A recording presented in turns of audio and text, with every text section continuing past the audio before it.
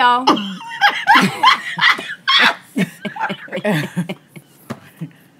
This how it's just it is us. It is us. It is us. Okay. Welcome to Sharpen, y'all.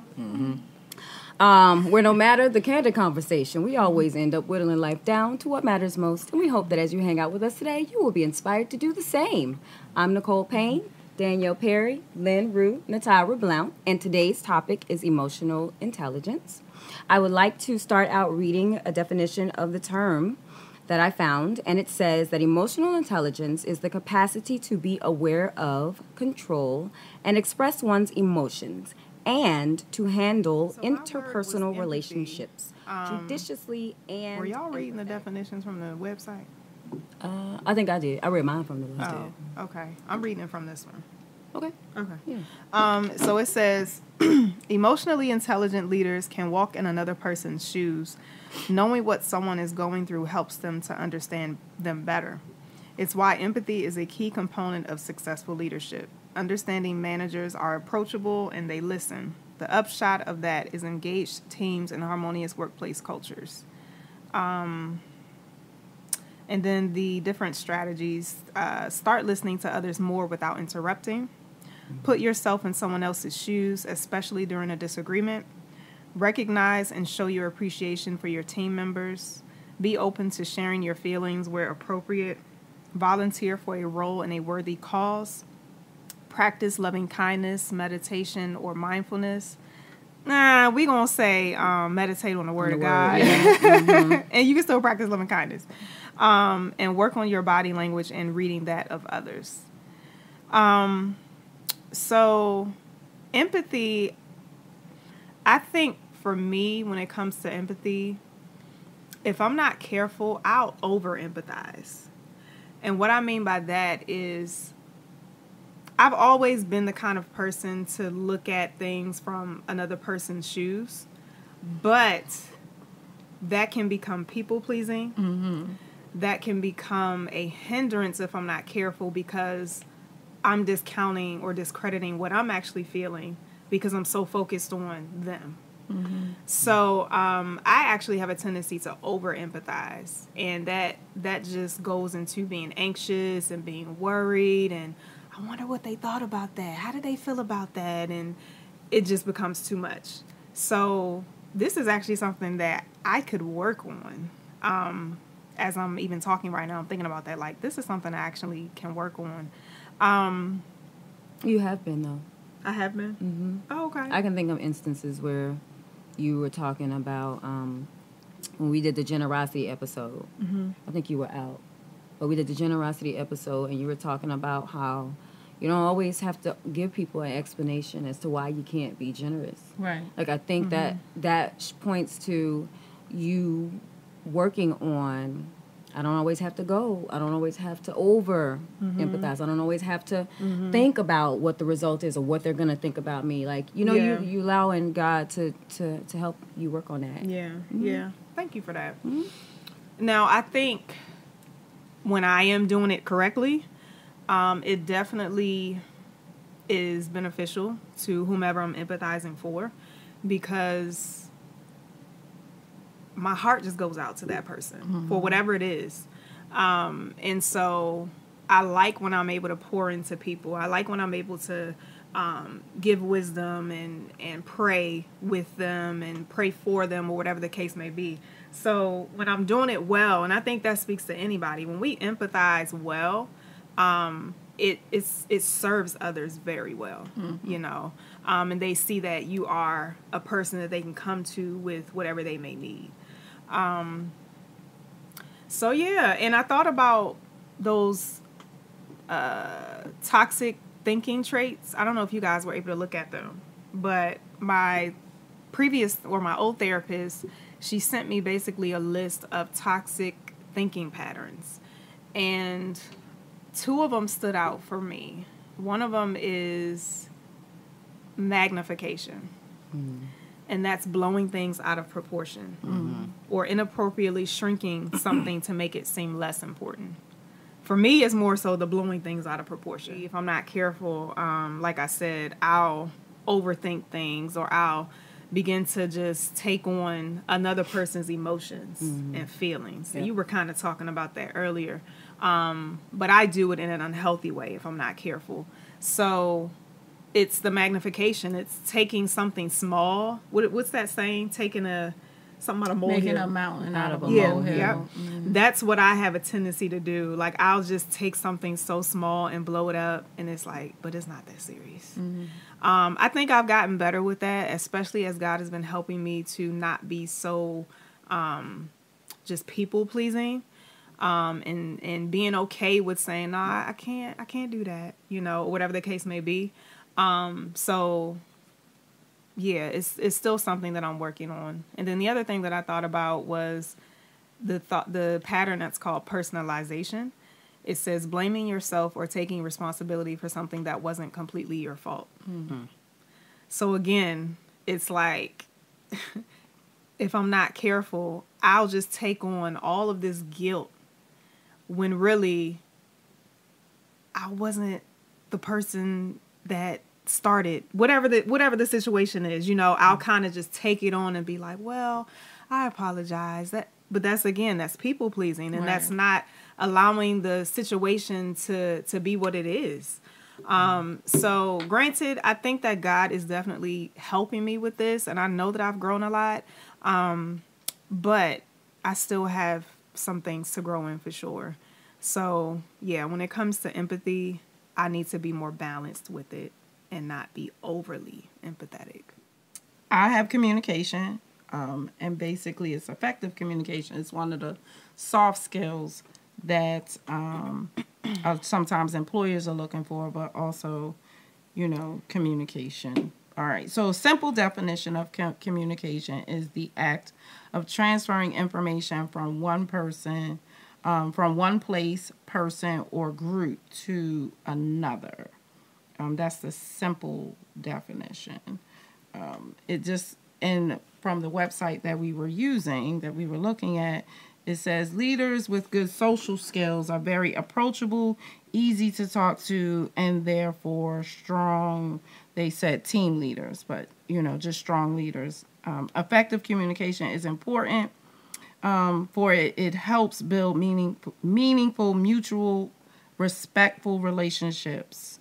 And what they were saying was that you're basically somebody who can carry a more persuasive influence. You cultivate awareness amongst the group that you're with or whomever you're involved with. You have the ability at both conflict and relational management. You enhance social awareness. Sometimes you have the ability to be a mentor. It helps you to be a better leader, and it also helps you to mentorship for developing people, and that you're basically an expert with collaboration and cooperation. So, and I went further, and I was looking at John Maxwell. A lot of his, I read a lot of his books, but we all have as well. It talks about communication, and he gave some points that we needed to make sure that we were looking at. It's not communication isn't what you say, but it's how you say it. And that was something that my mom used to say to me a lot when I was growing up. It's not what you say, it's how you say it. I didn't always have effective communication skills. So she definitely would stress that to me. Because I was that one, I'm going to give you the facts. It is what it is. But I wasn't always necessarily cognizant of how I was delivering it and how, the other person felt when I was saying it. It was like, sometimes in dealing with my students, they'll say something, and I generally will just look at them, and then that statement they always say is like, I'm just being honest, While I thank you for your honesty, I thank you. I do always lead with that. I thank you for your honesty. However, I think that could have been delivered better, you know. But they're young, you know, they're teenagers, so it's like whatever. All right, and then, you know, you have to know your audience. You definitely have to know who you're having a conversation with. When you are communicating, things that I would say with you all, I wouldn't probably have that be so free with it if I was talking to Sid. Although I am pretty free with Sid, and sometimes Sid is like, "Man, I don't need all of that." Too free. Same. Yeah. But you do. But either way, you know, she does. So, you know, it's just you need to know your audience, and I always tell my students when I'm having a conversation with them, because again, they're in that age where they just feel like, you know, I can say whatever I want to say, and I don't necessarily need the filters. You have to learn how to code switch, or you need to learn how to wear different hats. A lot of times when I'm talking to the athletes, I will let them know, like, okay, if you're playing football, you don't wear the same equipment that you would in basketball. They're two different sports, two different games, two different sets of rules. And you know how you would respond on the football field, you would not respond the same way on the basketball court. So you need to tackling folks on the basketball court. You're not tackling crazy. You know, and you're not coming out with all the padding and all of that other stuff. You know, so you know you need to know your audience, and you need to be able to, you know, just move and operate in that. And then credibility. That's a main. You know, credibility is the key. Like, you have to believe in what you're saying, but then you also have to like walk. What's the statement? He says, live what you say, but you know, walk the walk, talk the talk, and walk the walk, right? You can't just say, I grew up in an era, do as I say, not as I do, you know, but what you doing is still affecting me because this is what I see you doing. Right. So when I'm doing that, it shouldn't be, all right, you know, I'm bringing the wrath and I'm bringing the hammer. So you have to model, basically. You need to model what you say. And then the last one was seek a response and action. And when you're talking, you have to give something to feel, remember, and to do. And so, yeah, you just want to make sure that you have action. But also when you're communicating, you want to be clear. I always tell the students, you want to be clear, you want to be concise in what you're saying. You don't want it to be vague. If I say I want ham and pineapples on my pizza, you know, and the server gave me pepperoni, that's not what I asked for. And just like, you know, be really clear about what you're saying. But also, I think definitely in this day and age, you have to know what you want. And that comes with self-awareness. That comes with, you know, what motivates you. That comes with being empathetic, of course.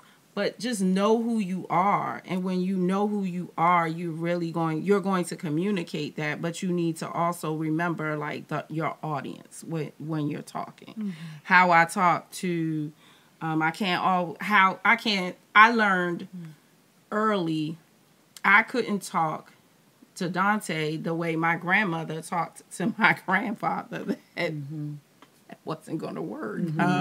If I did, you know, if I still wanted to sleep in the same room with my husband now, you know, my grandparents, they was in separate rooms and that worked for them. But, you know, that wasn't what I wanted to do. So I needed to, you know, seek God on how do I effectively communicate with my husband. You know, I grew up where there was a lot of yelling in my house. It was a lot of yelling in my house, where I'm not going to say that I didn't scream and holler.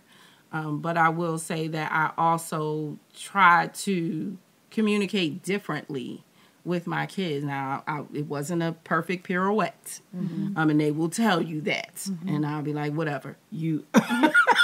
But You know, you just you got to know who you are. You got to know where be really self-aware. I know I'm rambling. I feel like I'm rambling at this time, but be really self-aware and know your triggers. Yeah. What sets you off? Because what sets you off, will ultimately come out in how you're saying certain things. Mm-hmm. And then you have to go back and apologize. Yeah. And it's just like, you gotta take the walk of shame. Yeah. You don't want to be taking the walk of shame. You know, like Dante this morning, he pointed out something that I did that I do continuously. He pointed it out. Now, immediately, I could have fired back and been like, why you do that? I could have. It was emergency. It thought she had an emergency. Oh. Yeah, it could have done that. So I said, nope, I'm a be quiet. And I said, you know what? Okay, I'm not going to play the tit for tat. And I said that, you know, I'm not going to play the tit for tat. So got in the shower, got in the shower. And now, mind you, the day before, you did something, and I sent a screenshot it to you and said, you know, this is unacceptable. And I didn't go back. And say anything. I just sent some emojis, and the last one was a laughing emoji. So I felt like, why are you coming at me this morning when I gave you a pass yesterday, sir? Like, what is going on? So, okay, this morning, I'm not going to play the tit for tat. You're right. I do that. I'll be mindful of that. Mm-hmm. Now, that was effective communication, was it not? Okay, thank you. It was. However... Was it not? Was it not? However, you went even further, though. You went a little further, and then you wanted to say some more stuff. That's when the effective communication didn't come in, because at that point, it was like, see, I said I wasn't doing the tit for tat, sir. But now you want to keep going at it. Okay, how about boom, boom, boom, boom, boom, boom, boom? Rapid fire. How many booms? Yes. Boom, boom, boom, boom, boom. Okay, because you do this, that. And it was a little quiet in the car. It was still salty. It's a little quiet for a minute. But, yeah. That's how it goes. So I'm just saying, know your audience. What sets you off. Bringing it back. Right. Because a lot of times it's going to be your spouse that sets you off the most. Yes. Like, because they have the most access to you. They have the most access. They in there. You know them. They know you better than anyone else. Yeah, so. And what did you say? There were 3 things. Something about feel, take away. Like, I know that was. The last one. Yeah, I liked that too. Let me get back to my notes, please. Okay, so it says give something to feel, remember, to do. When you're communicating. As you're seeking a response. Okay, from your audience or from the dialogue that you're having back and forth. And I often find that with that has to be, that's a lot that Dante and I have to make sure, like when I'm seeking a response, okay, what are we doing? After we've had this communication, because sometimes the communication will be, okay, we just did it. We just talked. There's no application. It's no application, or there's not a, okay, these are the next steps. Yeah. And so, in particular with Dante, we definitely have to have, okay, is there an action once we finish? Yeah, because a lot of times it's like, okay, I just told you, but then we coming around the same we want, instead of I don't want to. It's, in particular, if it's something that you don't want to keep having to linger over, right? A little, or keep coming back to that, or like I'll say to myself, I don't want to walk around this mountain and see that same bush again. Like I don't want to see the same landmarks. So, or I've been that statement that used to say, been there, done that, got the T-shirt. I got enough of those T-shirts. I'm not trying to. I don't need 7 more T-shirts. Right. Let's get this together, ma'am. Let's get it together. So, what about the feel part? How does that work? Give something to feel. I get the remember. Give something to remember. Let's remember this and let's do this. But what's the? Do y'all have an idea of what that feel part looks like?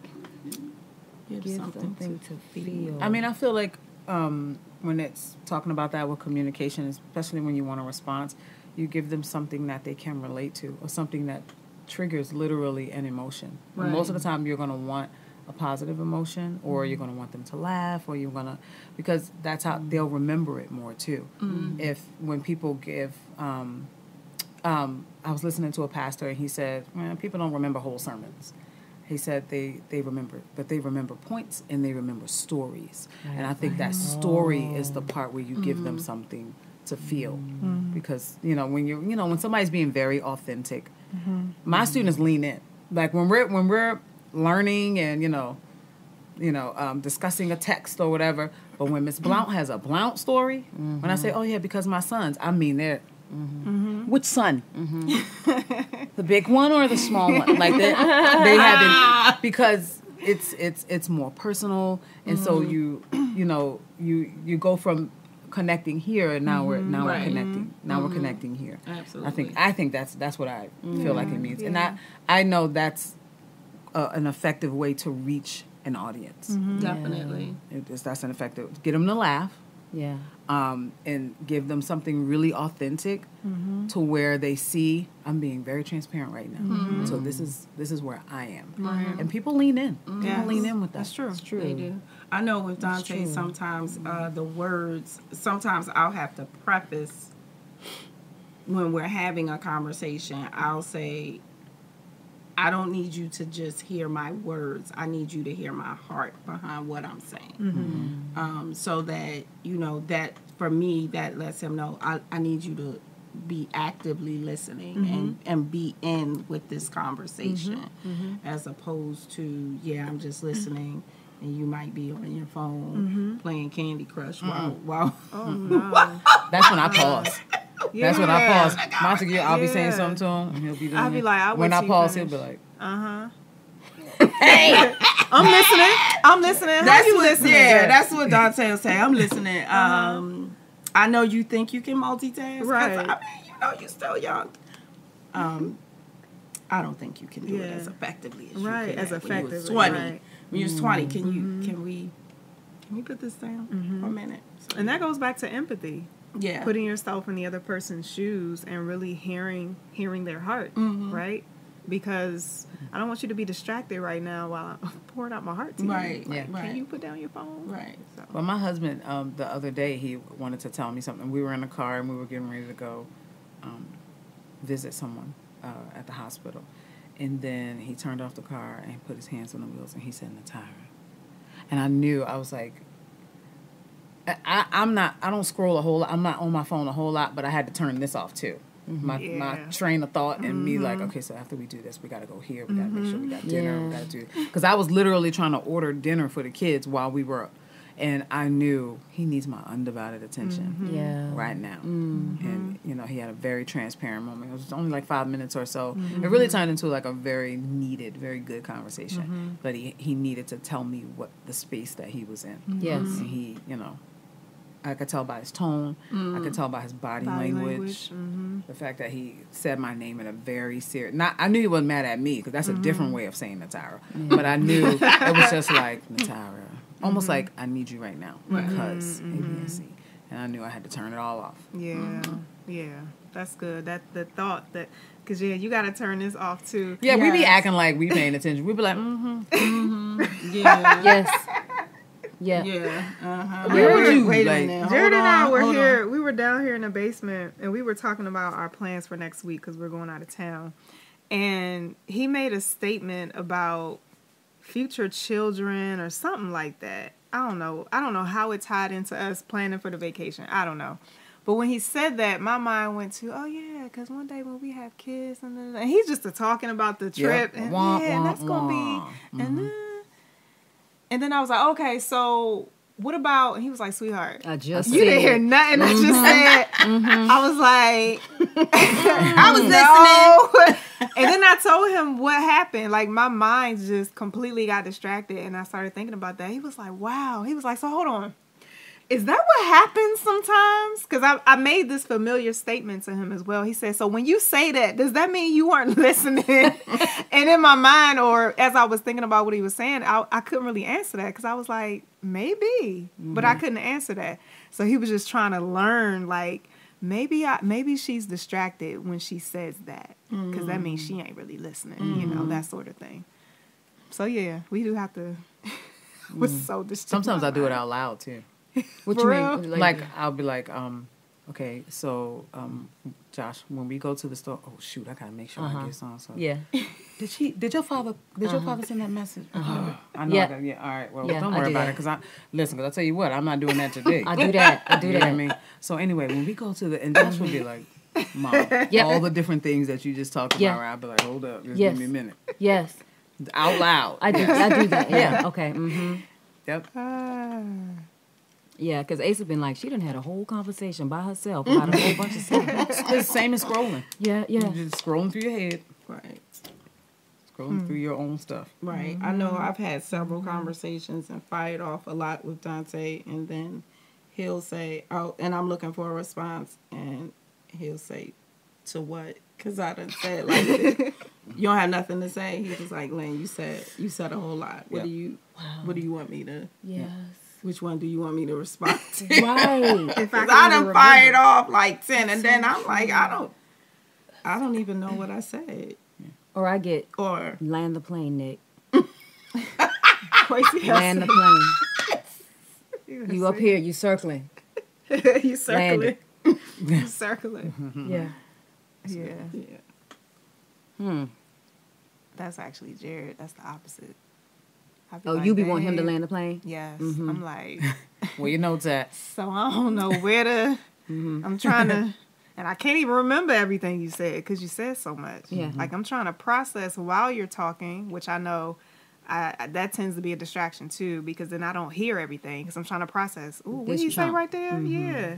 But I'm like, but that's why, babe, you need to give like break. Can we have a break before you continue so that I can actually respond to this part of what you're saying?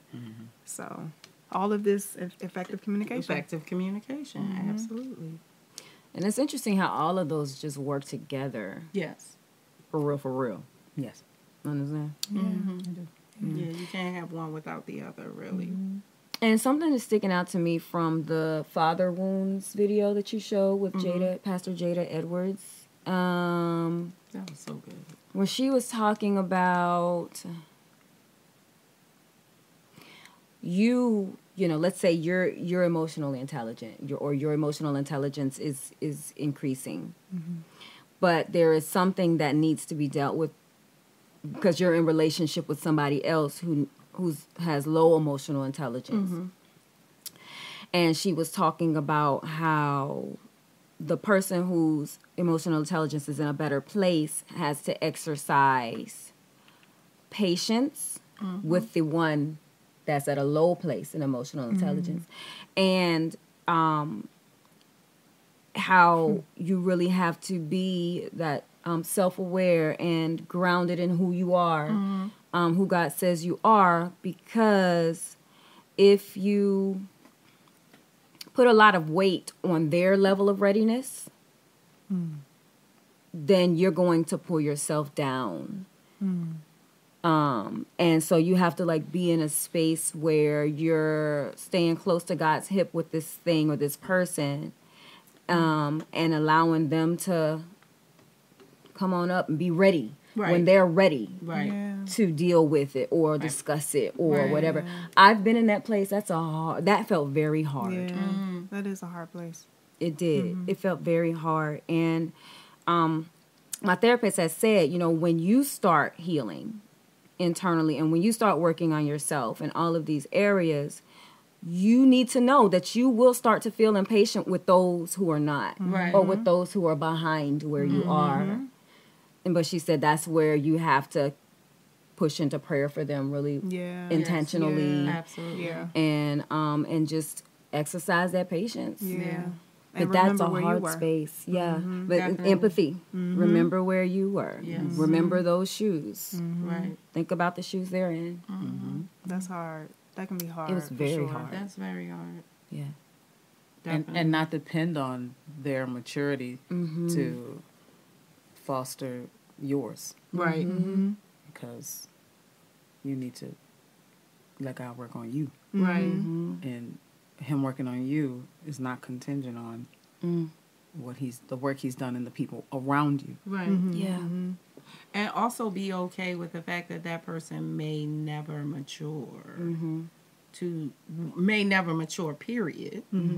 But then also may never mature to the level that you're at. Expecting. Right. Yeah. That expectation. Like, you need to come on up. Level up. You need to come on up here where I am. Because they just may not. In particular, I know that when in talking about the father wounds video, my dad wasn't at the end of his life. He was no longer able to even verbally communicate with anybody.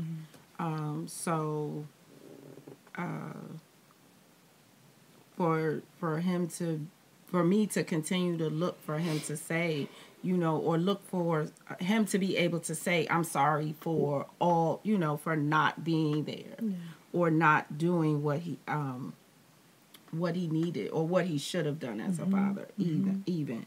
That never came because he couldn't even verbally speak. So I definitely had to depend on God and draw closer for my level of maturity. So, yeah. There's this lady in the Bible study that she told, she shared her testimony about there was like a 5-year span when her husband had like turned away from God. Like he started out believing and then something happened and then it was like for 5 years, he just didn't want anything to do with God. He had said he was never going to go to church again. Don't ask him to go.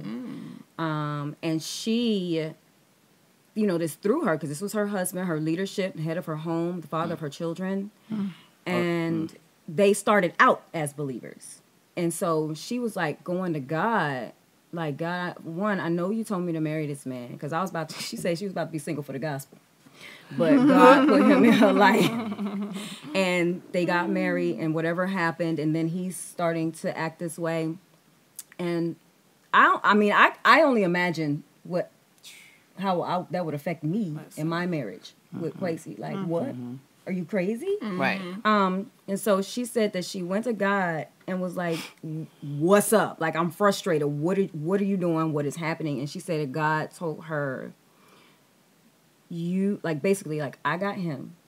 You keep praying for him. You keep living the way that I am growing you to live, and treat him like he is who I said he is. That's the part that got me. Ooh. Because in my mind, I'm like, you ain't going to church. You ain't setting a good example for your sons. And you want me to treat you like you doing all of this? You know what I'm saying? And she said that she did that to the best of her ability. She kept praying for him over those 5 years. And one day he came to her and said, hey, before we go to bed, I want us to pray together. And she was saying in her mind, like, I think he had texted her or something. So she was away from the house. But when she got home, she was, okay, this is great. But then the longer that time went through the evening, she was like, all right, but this ain't going to last. Like, I'm going to see if he really, because it's been like 5 years. And sure enough, he remembered. He said, no, I want to pray before bed. And at some point he was like, I want to go back to church with y'all. And now they're wonderful. Back in stride. I don't know how long ago this was, but that was just a testimony to me, and it made me think whatever somebody just said when we were talking about the patience and the, understanding you're here, but this other person is here, and just giving that to God, really, it made me think about that testimony that she shared. That's wonderful. Yeah. That is huge, because one is your husband. Right. So this is the person that you're married to, so you see this person every day, like they're in your house. Right. And I think about that applying to children as well, right? When they're not living up to what they have the capability to live up to, but they're living the opposite of that, to still hold on to what God has said. Yeah. To still keep them in prayer, to still know and just know God, you said this about my son. You said this about my daughter. One day, they're going to get their act together, and they're going to be all right. Right. So, yeah, that's... It's hard. It's your household. Like, yeah, it's like hard. It's in your face every day. Like, you in don't your face. You can't. Yeah, she says she's about to be single. Yeah, she says she's about to be single for the gospel God, and you told me to marry this man. Like, what you doing? Correct. All right. Okay. This was a full conversation. Yeah, It was. It was. Good conversation. To stay connected with us, check the show notes for the direct links to all the platforms where this podcast is available, or keep watching right here on YouTube. And if this podcast helps to build you up in any way and you want others to benefit too, please like, subscribe, comment, and share, as this helps to get the word out. This podcast is also a part of the juhstbee brand, which you can follow via the links in the show notes as well. There's merch and all there, y'all, including my book. I forgot it today. Juhstbee Child, which can be purchased. Juhstbee, y'all. Sorry. That's what I did. She took a plural. Child, y'all. Y'all. Exactly. There's merch and all there, y'all, including my book, Juhstbee Child, which can also be purchased on Amazon. Thank y'all for being with us today at Sharp and Where. No matter the candid and foolish conversation, we always end up whittling life down to what matters most, y'all. And we hope that as you hung with us today, you were inspired to do the same. We'll see y'all next time. Bye. Bye.